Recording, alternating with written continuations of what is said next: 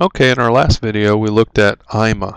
IMA stood for Ideal Mechanical Advantage, and it didn't take into account any kind of resistance, friction, or wind resistance, or anything like that. Now we're looking at AMA. AMA stands for Actual Mechanical Advantage. As we're trying to calculate AMA, we're trying to look at the forces. So we have the force of resistance divided by the force of effort. I got these backwards, don't I? So I got to change these. So now that I've changed them, you can see that IMA is D of E over D of R, but AMA is F of R over F of E. So you take the resistance force of 50 pounds and you divide it by the effort force of 60 pounds to come up with this equation. So let's put this up here. So AMA is 50 divided by 60. And so the answer is, once again, since we're in static equilibrium, the answer is going to be exactly the same as IMA. If we weren't in static equilibrium, it would be something different. But since we are, it's exactly the same. So then we can calculate our efficiency. And that's the final equation. We have IMA, we have AMA, and then we have efficiency. So I've set it up again here. We have efficiency is equal to the actual mechanical advantage divided by the ideal mechanical advantage.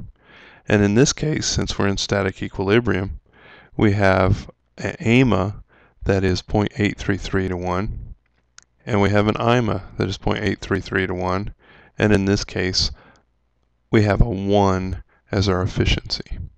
So our efficiency is the ratio of the forces divided by the distances, because AMA is F of R over F of E, and IMA is D of E over D of R.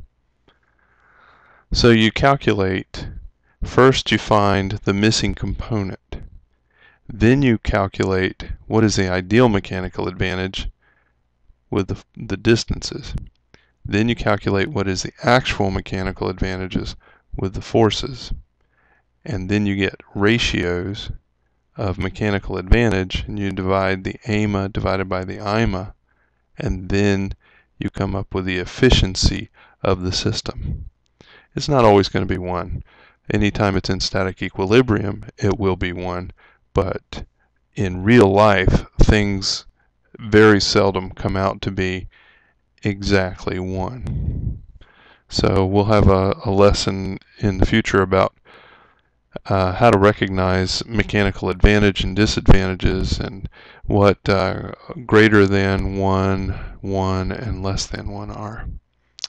So I hope you understood Class 1 levers, and look on the website and get some example problems and start doing those.